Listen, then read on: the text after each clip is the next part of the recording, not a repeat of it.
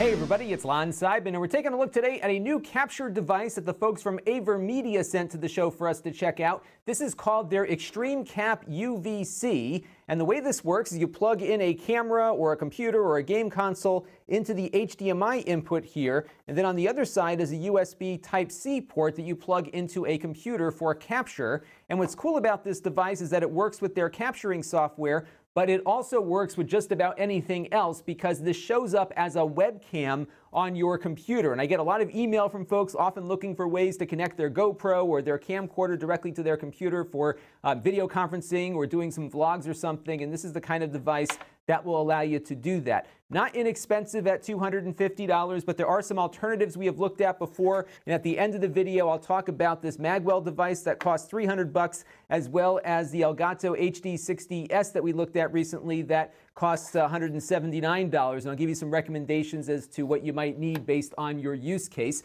Now, I do want to mention, in the interest of full disclosure, that AVerMedia sent us to the show free of charge. However, all the opinions you're about to hear are my own. Nobody is paying for this review, and no one is reviewing this content before it is posted. So let's take a very quick look at the hardware here. It is very solidly constructed. It is mostly metal.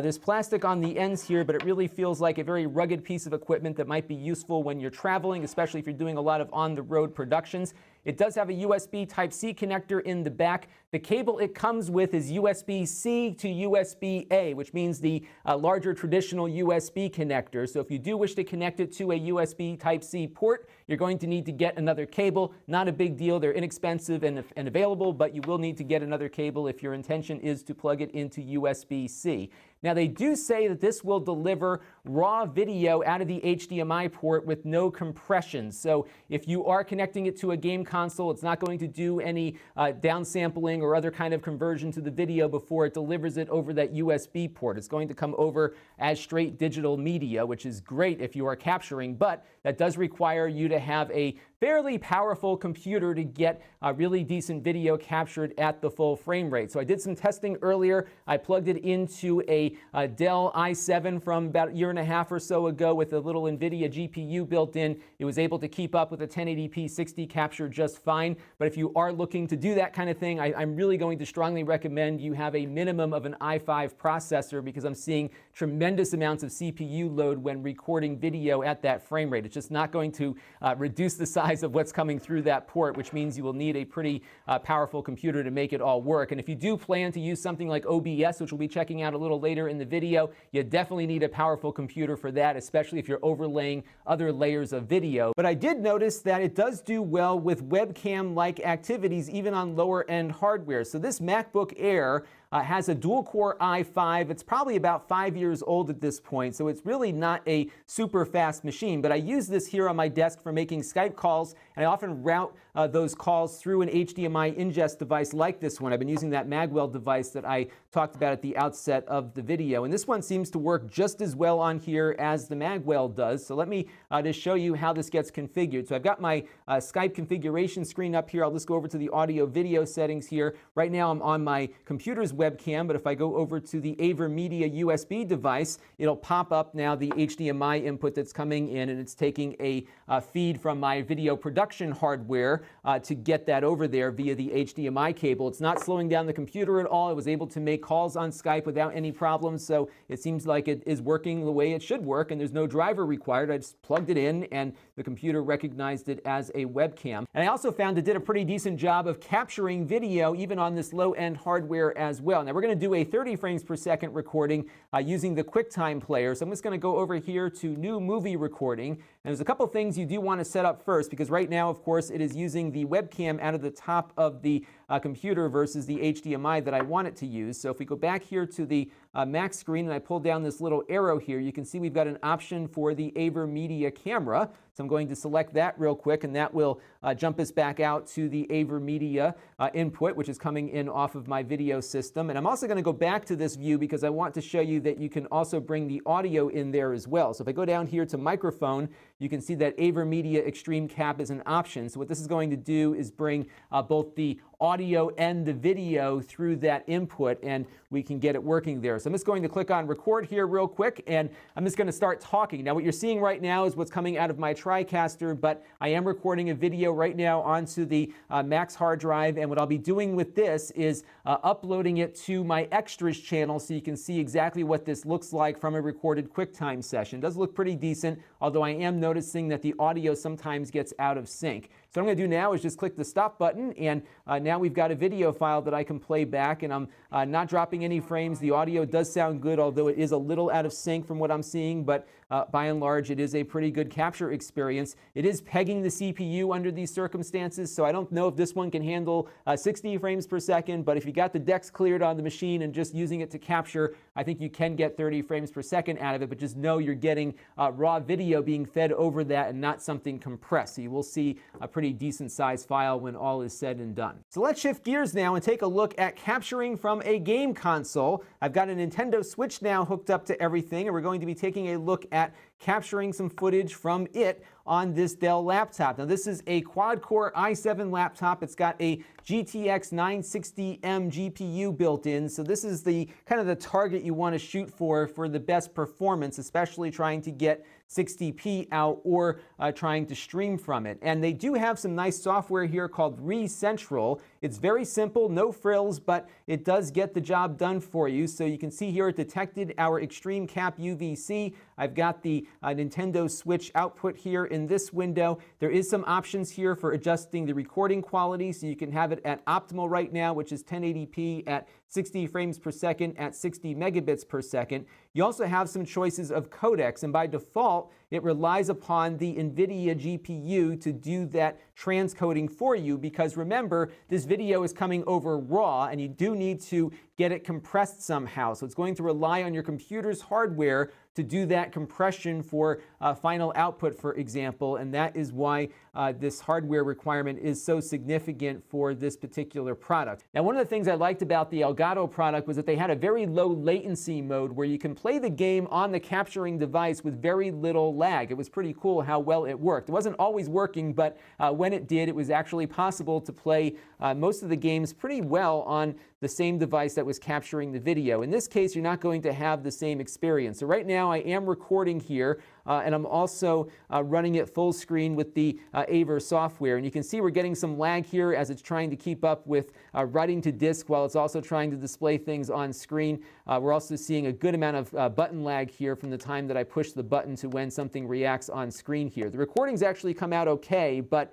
you're not going to have a very good experience trying to play on screen. And one of the challenges you're going to run into, of course, is that there is no HDMI pass-through on here. So you'll probably need to get an HDMI splitter, run one of those HDMI cables out to a monitor, the other one through here. So this is probably not maybe the best game capture device, even though it records at a very nice level of quality, just because it's hard to get a playable game without additional hardware going, and Aver makes game-specific devices for that. But here you can see exactly what kind of lag you can experience. Now, the video quality you're going to get out of the device will largely depend on your computer hardware, the codecs that you're using, the settings that you're using, because for the most part, this thing is transferring over raw video that your computer is then interpreting through its software and hardware video transcoders. But you can see here some examples of some things that I captured. We've got some footage from that Switch game we were just playing with here, along with some footage I captured from my gaming PC earlier this afternoon. I'm also going to be uploading 60 frames per second versions of those two videos so you can get a good feel as to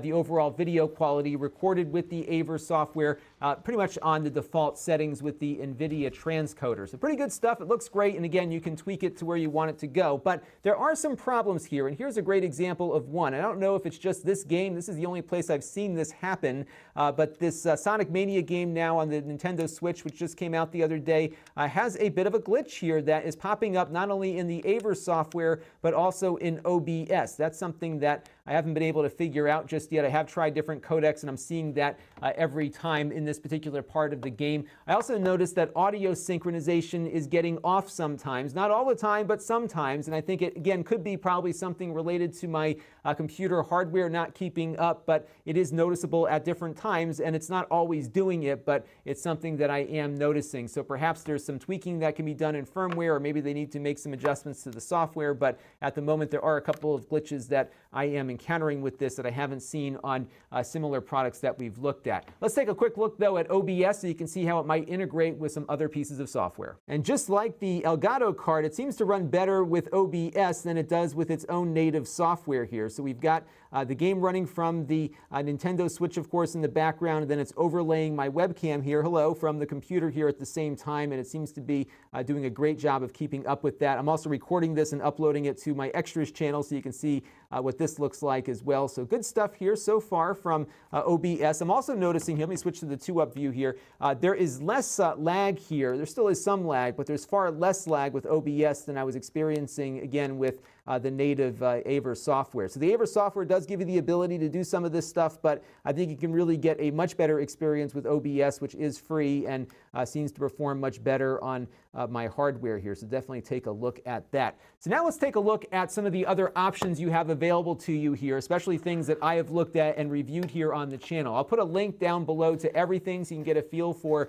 exactly what each product does in a more detailed fashion, but I'll just give you the overlay as to what each one's strengths and weaknesses are. So the Magewell here was something I reviewed probably about 1.5 years, 2 years ago. They've since made a revision of this hardware. What's nice about the Magewell is that it does have a built-in video transcoder inside of it. So if your computer isn't all that powerful, you can have this do the video compression for you and deliver a smaller stream of data to your computer if it's having a hard time keeping up. This costs about $50 more, about $300. I did notice with the revision of the hardware that I have, this particular one, the audio did not sound all that great. It was heavily compressed and tinny. I think they may have improved it in the second edition, but I haven't tested that one. So if you do get the Magewell, note you might have some audio issues on your stream. It may not sound as close to the original as you might like it to sound. I'm not seeing any audio problems though with the Aver here as I've been testing it. Now the HD60S from Elgato is a lot less expensive. Again, this one only is about $180 or so.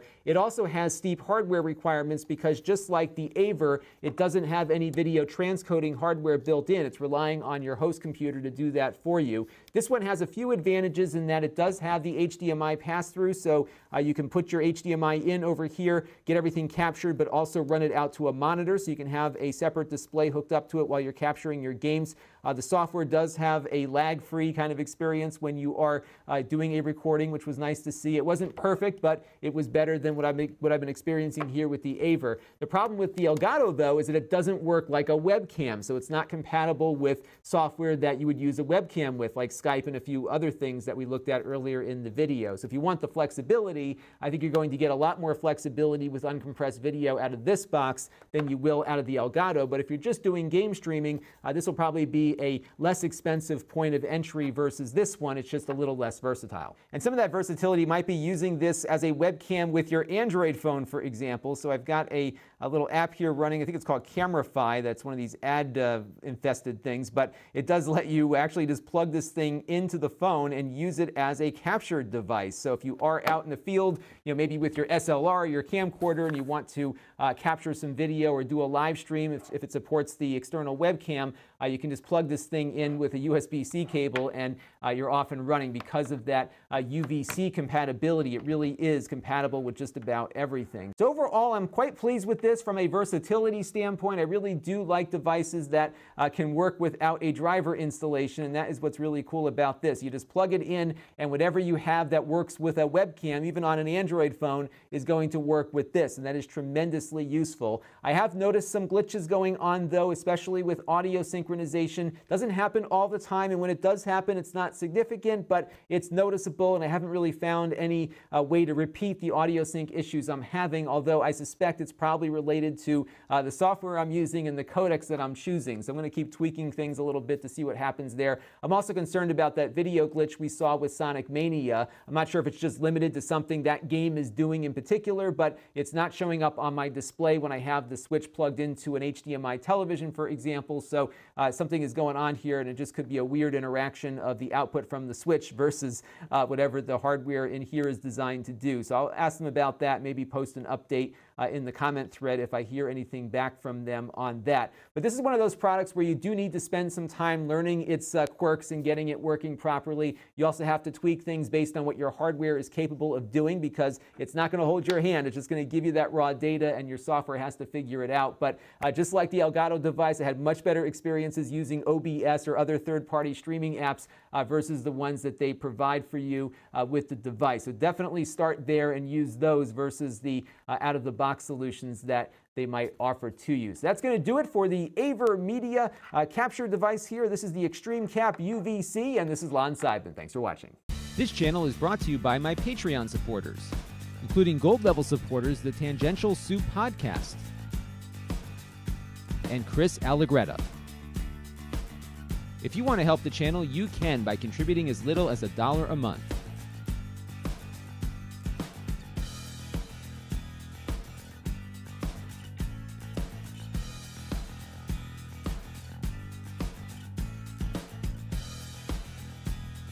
Head over to Lon.TV/Patreon to learn more.